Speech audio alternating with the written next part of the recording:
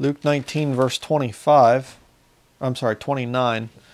Luke 19:29 says here, "And it came to pass when he was come nigh to Bethphage and Bethany at the mount called the Mount of Olives, he sent two of his disciples, saying, Go ye into the village over against you, in the which at your entering ye shall find a colt tied, wherein yet never man sat.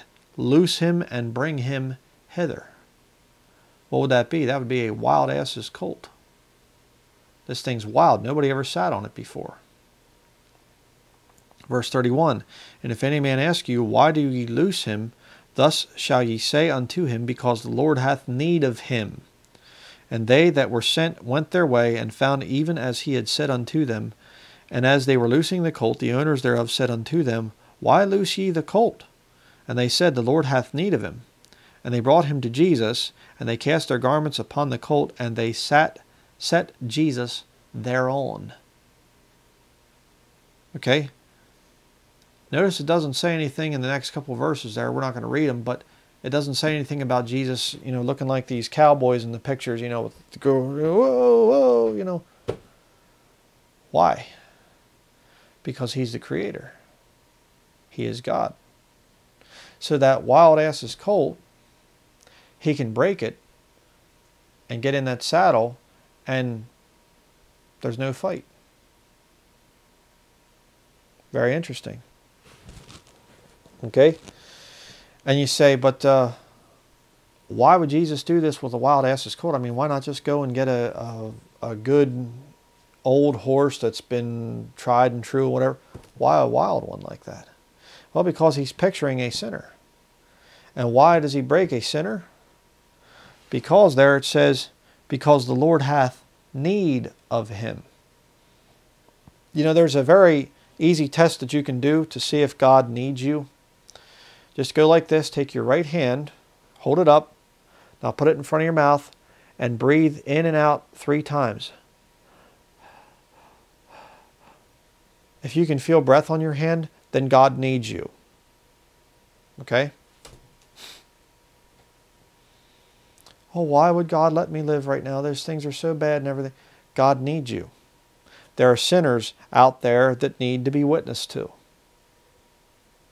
God needs you to stand for the truth. God needs you to witness to the lost. God needs you to stand against the evil. God needs you to put out tracts. God needs you. The Lord hath need of you. If you are living on this earth, God has need of you. I don't care what you're going through. I don't care what you've done. If you're saved, God needs you. Keep that in mind. Okay? And I can tell you, a lot of us, at one point in time, were pretty wild before we got saved. I know many of you have contacted me, told me your testimony and things. There's some wild Christians out there that were broken by Jesus Christ. The Lord got on them and said, okay, you're mine now. You belong to me. Very interesting. And, it's kind of interesting, too, there. Now, I'm going to get ahead of myself. We'll go back to verse 18 in Philemon. I'm not following my notes here. I'm going too fast. But we're going to see the perfect definition of imputation in the Bible. Right? Imputed righteousness. Philemon verse 18. If he hath wronged thee or oweth thee aught, put that on mine account. Okay? That's a perfect picture of what Jesus Christ did for us in terms of to God the Father. Okay? Here's how it works. Number 1, we wronged God by sinning with the bodies that he gave to us. Okay? Number 2, we owe God a debt that we can't possibly pay. Number 3, Jesus took our sins upon himself on the cross and paid the penalty for those sins. We have wronged God. We can't pay him. So Jesus says, put that on my account. See? That's what imputation is. Okay, keep your hand there and go to Romans chapter 4. Romans 4, verses 6 through 8. These are the verses about imputed righteousness. Romans 4 verse 6. Even as David also describeth the blessedness of the man unto whom God imputeth righteousness without works, saying, Blessed are they whose iniquities are forgiven and whose sins are covered. Blessed is the man to whom the Lord will not impute sin. All right? What you did in your life as a sinner, as a lost sinner, what you've done, what you're going to do, is put onto the perfect record of Jesus Christ, and that perfect record of Jesus Christ is put onto you. That's how imputation works. All right? It's a blessed, wonderful thing. Definitely. And it's kind of interesting, you know, going back to this analogy of the wild ass's colt. Here's the process of salvation, how that thing works. Number one, we are all sinners, wild and self-righteous, and we think we know it all. Number two, the Lord breaks us through repentance. Number three, we become His property, and He gives us His good name. That's why you're called a Christian, right? You are now part of the family of God. Right? Kind of like you're the wild ass's colt, and now you're out there roaming around the mountains and running around through the rain and all the bad winter and the weather and the snow and everything else, and don't have much to eat and whatever. And the Lord says, you, I have need of you, come here. And He gets that wild ass's colt and He says, don't fight me. Gets on. The horse submits to His will, and now that horse is part of that ranch. But interesting, what do you do when you have a horse and you make him part of your ranch? You take that branding iron. What's that? You're sealing him, saying, this is one of our horses. In Ephesians 1:13, if you want to go there, Ephesians 1:13 says here, in whom ye also trusted after that ye heard the word of truth, the gospel of your salvation, in whom also after that ye believed, ye were sealed with that Holy Spirit of promise. So the Lord puts His seal upon you. Like that. You're now sealed. You're part of His family. Okay? And as the property of Jesus Christ, we are no longer free to do what we want, and we can no longer, run wild in this world. You see, once that wild ass's colt out there in the mountains that's been running around, once he's brought down into the ranch and he's now broken, and he's now a part of the ranch, and he now has that seal on him, that wild ass's colt is no longer allowed to go out there into the world, out there into the wilds and things like that, and roam around. Now he has a job to do. Depending on the size of the horse and whatever else, he might pull a little carriage around. He might be the faithful horse for a cowboy going out and rounding up other horses. He might, pull heavy equipment, whatever. Right? There are different purposes for those horses, but the fact of the matter is, once that horse becomes part of the ranch, it's now bought with a price, it's now sealed, and it doesn't leave. It's important to get that thing. And I'll say this too, there are two types of horses. All right? You have the one horse that gladly serves and obeys their master, and they're rewarded for it. Okay, a horse like that is one that is loved by the master, and the master does good things and gives them good food and keeps them warm and keeps them clean and gives them a nice place to live and whatever else. And I don't talk a whole lot about it, but the fact is, God can bless you with a good life down here on this earth. You don't have to be kicked around and whipped and beaten and things the whole way through your life. Yeah, if you serve the Lord, you are going to suffer persecution and things like that. I'm not saying that. I'm just saying God can bless you in this life. God can do great things for you if you're submitting yourself to Him. All right? The other type of horse is one that balks and resists their master. I'll tell you a little bit of story here, a little story from my way back past. In fact, not even my past, it's my grandfather's past. My grandfather was raised in the early 1900s. He died in 1992, and Definitely a saved man, a very, very neat man, and I miss him very much. And I know I'm going to see him again, so that makes it a lot easier. But the fact of the matter is, he told me this story about when he was a boy. And back when he was young, they did most everything with horses back then. When he was a little boy, there weren't that many cars around, so everybody was still using horse-drawn whatever.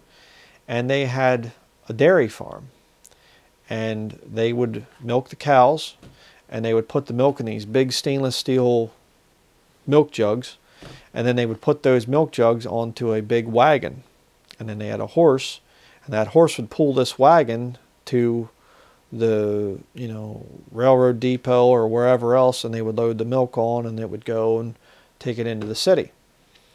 Well, this one winter, they got their horse, and this horse, they put everything, they hooked him up to the wagon, and they put all the milk on the wagon and everything else, and they all got up on the wagon.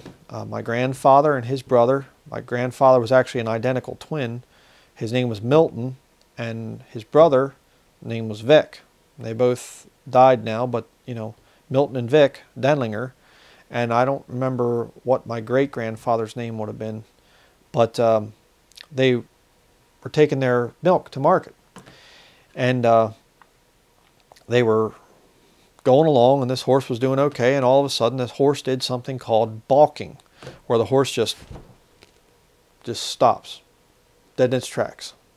And you can whip that horse, and you can beat that horse, and they were, great-grandfather, he was just whipping it and whipping it and whipping it. Didn't matter. You could talk to it nicely, you could do whatever, and that thing was just stubborn, just stood there like that. So they got down off of the wagon, and, my great-grandfather was going over, and he was yanking on the horse and hitting it and trying to get it to move. Would not move. So he told my grandfather and his brother, he said, "You boys go and get some sticks. I have an idea." So they ran over, and there was a wooded area there, and they went over and they got these sticks, brought them back, and he said, "Okay, let's pile these up underneath this horse. We'll get him to move." So they piled up a nice big pile of sticks underneath their horse and lit the sticks on fire. Well, the horse just stayed there like that until his belly was starting to get a little bit warm. And so, thinking, this will loosen him up and now he'll be fine and he'll move again. No, the horse, all he did was he took about 4 or 5 steps forward. Now the fire's no longer his belly, but now it's under the wagon. So guess what happened? The wagon is soon on fire, and now you got a flaming wagon. Well, now the horse realizes, I'm tied to a flaming wagon. So he decides he's going to take off running. So this horse is no longer balked. Now there's a fire behind him, and he's running full tilt, and there's milk flying off everywhere, and the jug's falling over and spilling milk, and quite a disaster. My grandfather would tell me this story, and things, and I remember being a boy, and I always wanted to hear that story. It was such a neat story, and of course he did a lot better than I could. He was a much better storyteller. But interestingly, 1 Timothy chapter 2 verse 2 says, "As newborn babes desire the sincere milk of the word, that ye may grow thereby." A Christian is likened to a sinner, I should say, is likened to a wild ass's colt, and there's many similarities between us and horses as far as how God views us as sinners and things, and how we can be stubborn. But a Christian that messes up a lot of times will make problems with the word of God.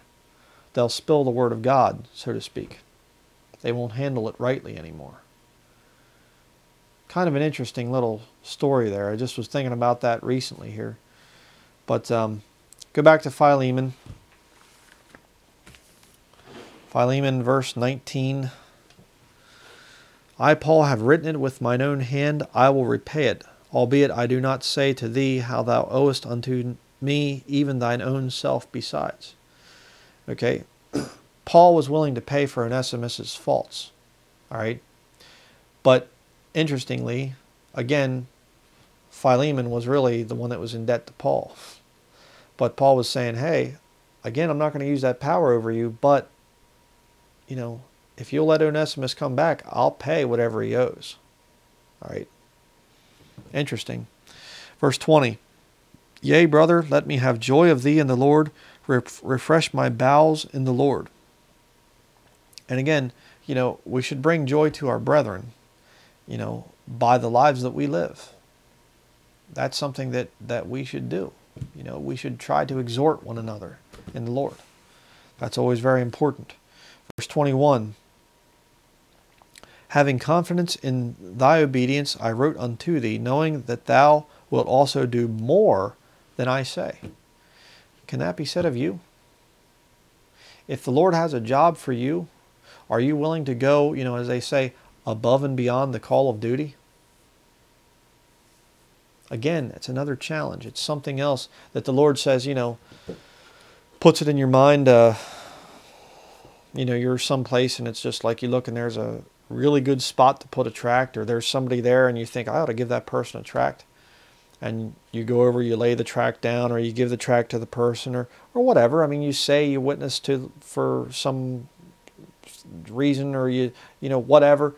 Do you go to the next step and say, I put a tract down there, so I filled my quota for the day? Or do you say, no, I put a tract down there. Hey, I can put one over here too. Are you like Philemon there, knowing that thou wilt also do more than I say? Another little challenge there. This book is actually a very challenging book for us as Christians. And I'll tell you right now, if you go above and beyond the call of duty with the Lord will give you those difficult assignments. He'll give you the very special assignments. He'll open up doors of utterance for you. And He'll use you greatly if you're willing to go above and beyond the call of duty with the Lord. Verse 22 through 23, let's read these. It says, But withal prepare me also a lodging, for I trust that through your prayers I shall be given unto you. There salute thee Epaphras, my fellow prisoner in Christ Jesus. Again, it's kind of funny. It's so different from modern day Christianity. I mean, he's in prison writing and saying, I hopefully I can come out, and be with you. But this brings up another point. When was the last time you thanked the Lord for your freedom? You say, well, bless God, brother, I sure am glad for my constitutional rights. I didn't say constitutional rights, I said freedom. Your freedom comes from the Lord. I'm going to tell you right now, if the government goons out there decide to come after you and get you, they don't care about your constitutional rights. They could care less. And there have been many examples in the past where they violated people's constitutional rights and killed them. You say, give me a good example. Okay, David Koresh. You say, oh, come on, Brian, David Koresh was nuts. Oh, yeah, he was nuts. He was absolutely nuts. The guy was crazy. He thought he was Jesus Christ. Okay, or the Lamb, I guess I should say. He thought he was the Lamb in Revelation chapter 4. He was nuts. 4 and 5, I should say. He thought it was his responsibility to open up the seals. The guy was crazy. But the point is, the crimes that he did, letting the license for the conversion of fully automatic or semi-automatic rifles to fully automatic, which was legal, he just had to have the license for that, and he let his license expire, and he didn't pay the fee on a couple rifles that they converted. There was that, and there was also, he was fornicating with underage girls, which, again, problem. But the ATF went in there, guns blazing, shot him in the stomach, and killed his father-in-law. His father-in-law didn't even do anything, And then they came in there and they basically, raided the Branch Davidian thing. Totally violated their constitutional rights. See, their freedom did not come from the Constitution. Their freedom would have been granted to them by God if they had been, actually saved, and they weren't. They were a heretical sect of Seventh-day Adventism. But my point is, your freedom, if you are free right now, it's because God has made you free. It's not because of the Constitution. It's not because of whatever laws you have or whatever else. It's because God has given you that freedom. That's something we take for granted. We just think it's our right that we should, always be free and out of prison. That's not been the case for most of church history. Most of church history, Christians have been persecuted pretty rough. And I thank God for the opportunity right now to be able to preach the Word of God to all the world without fear of going to jail. At least not yet. I hope it never comes to that, but I'm going to preach as hard as I can. You know, I'm going to offend people. That's just the way it is. But let's look at verse 24. Marcus, Aristarchus, Demas, Lucas, my fellow laborers. All right, we're going to look at some interesting things here. You can keep your hand there in Philemon, but go back to Acts chapter 15. We're going to see about two of these guys. I'm not going to look up everything about them, but about these four guys here that are mentioned: Marcus, Aristarchus, Demas, Lucas. Okay, we're going to look up just something about two of these guys. Acts chapter 15, verse 36.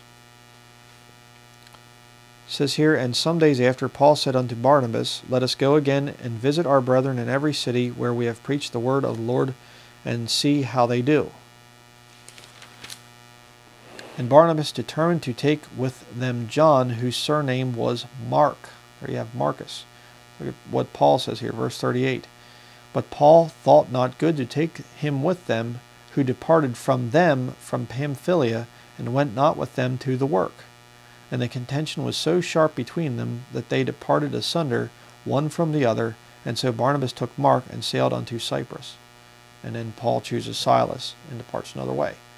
Okay, a couple points here. Number one, can two brethren have such a sharp disagreement that they part company? Yeah. Can you do that and still love your brother? Yeah, you can. We don't all have to get along, okay? There are some times that the Lord might want you to go do something else with your life, and let your other brother there just, hey, you do your work, I'll do mine.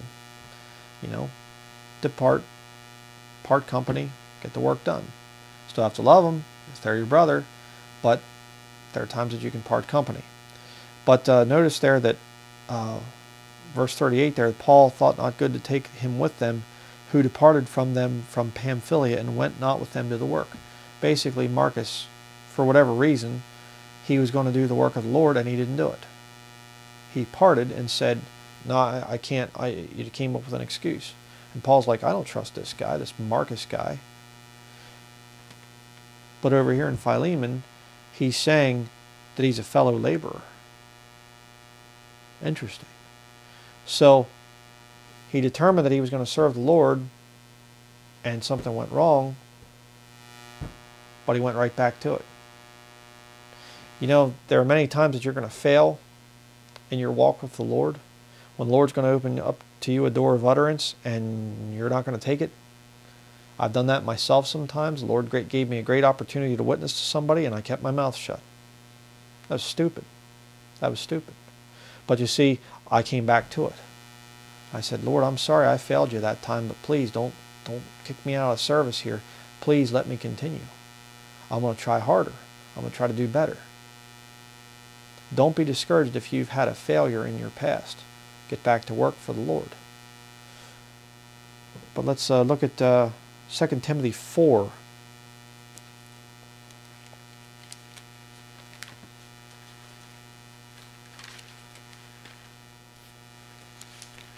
Second Timothy chapter 4, verses 9 through 11.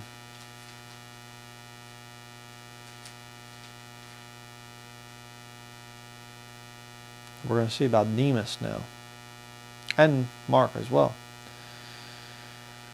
Okay, 2 Timothy chapter 4, verse 9. Do thy diligence to come shortly unto me, for Demas hath forsaken me, having loved this present world, and is departed unto Thessalonica, Crescens to Galatia, Titus unto Dalmatia.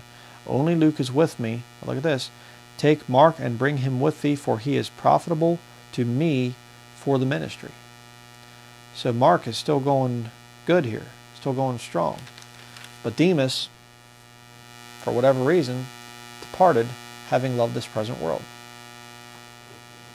Again, there are some people that love the present world and they depart from the service of the Lord.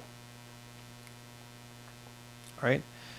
At some point in time, you're going to fail the Lord, right? At some point in time, you're going to backslide or do whatever. The devil's going to get to you, and you're going to get weak, and you're going to mess up. The solution to it is get back to the Lord. Don't just say, well, you know, forget it and go back to the world. Don't do that. And stay there in the world. All right? Be diligent about the things of the Lord. That's very important. All right? Verse 25, to conclude our study of Philemon. The grace of our Lord Jesus Christ be with your spirit. Amen. So Paul begins with grace and he ends with grace. So that's the study of the book of Philemon. And I want to make one more point here. I had a brother write this to me, and it's an interesting question. And that is, if the Pauline epistles typify the life of a Christian, and I have a sermon about that, the church age, and it talks about, you know, how that the order of the Pauline epistles, the books that Paul wrote, actually line up with the steps of a Christian's life, and it ends with the book of Philemon. And so if that's true, and the book of Philemon is the last book that's written to a Christian in the church age, is there a rapture somewhere in here?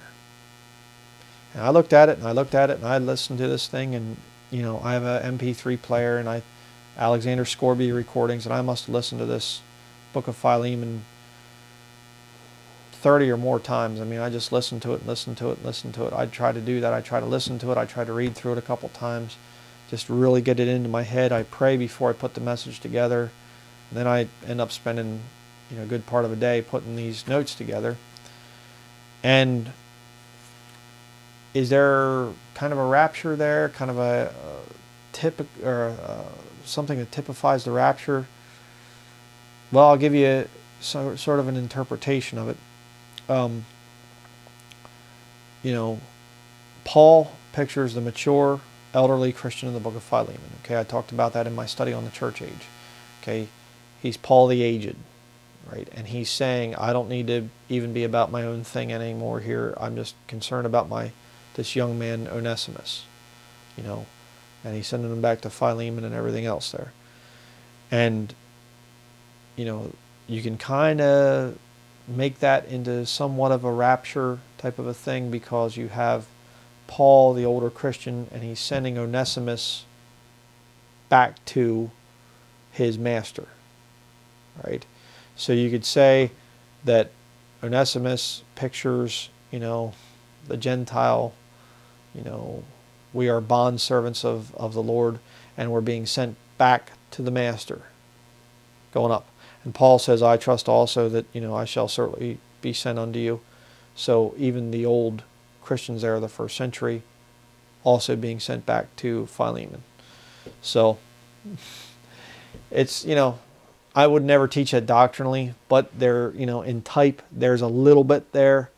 But, you know, I just thought I'd mention that, not real super strong to prove, you know, the pre-trib rapture. But, you know, I don't need that either to prove the pre-trib rapture. I mean, the pre-trib rapture is very easy to prove from other scriptures. But it is interesting. It is an interesting thought that, you know, in type, Philemon kind of pictures, you know, God the Father, Onesimus, the new Christian, Paul, the older Christian, and they both are going back to Philemon. Interesting. But that's going to be it for our study of Philemon. I do have some more expository studies coming up, but there's a bunch of subject sermons that I'm going to be doing. A bunch of things on the go right now. Doing a lot of research and things like that. That's something I think a lot of people don't realize. You know, I see a lot of videos of quote-unquote preaching, you know, from people. And I'm not saying Bible believers. I'm saying, you know, a lot of times just anybody. And they just turn on the camera and just talk, you know, for a while. No study involved, no nothing. That's not what goes on here. I really try to put a lot into my studies. You know, my wife helps me as well with a lot of the research on more of the detailed studies. These regular expository preaching or whatever, I do that myself. But when it comes to a lot of real heavy research, I thank the Lord that I have a wife that can really help me for that, help me with that rather. So, thinking if there's anything else I have to mention, there's a couple studies that I've been wanting to bring out, and I'm trying to find where I put my documentation. We're slowly getting things put away, and everything else, but I'm having a hard time finding some of the documentation and all the notes that I had taken and everything else. And so, working on a lot of different studies right now. Please keep us in your prayers. And like I said, we're going to start doing some more subjects, and then I'll be getting into some more expository studies. So let's close with a word of prayer. Dear Heavenly Father, I do thank you, Lord, for this book of Philemon, because there's some really good challenges in it, Lord, that some good reminders that we're like Onesimus. We don't have a life that's our own anymore. And we are supposed to serve you with our lives, Lord, and not get sidetracked and not get messed up with the world. We are supposed to be your bond servants, Lord. And Lord, that subject is so controversial nowadays, and so many people are ashamed of you and of your words, because your word runs so contrary to the lost world. I just pray, Lord, that no one out there that's listening to this right now would be ashamed of you and of your words, but that we would boldly stand up and say, this book is God's book, and I'll stand behind it until the day of my death. I just pray, Lord, that you would give courage to each member of the body of Christ out there, and that you would teach us, Lord, to love the brethren. It's very difficult sometimes, Lord, but I pray, Lord, for discernment and just the wisdom that we need to make it through this life. And again, Lord, I ask that everyone out there would be sober and be vigilant in these very dark and evil days, and that you would keep all of us in your word, and that we would not faint in these tough times. No matter what happens too in the future, that we would continue to stand for the faith. And I just ask all of these things in the name of our Lord and Savior Jesus Christ. Amen. All right, that is going to be it. Still working on a couple things here. Like I said, I have some subjects that I've been wanting to bring out, but I'm just, till I find the notes and things like that, just having a hard time with it. Please be patient if you've sent sermon suggestions, because I've had some really, really, really good ones, and I'm really looking forward to putting some things together. It's just that right now, trying to get all my research down, together and everything. So please keep us in your prayers. And that's going to be it. We will see you next week. Thank you for watching.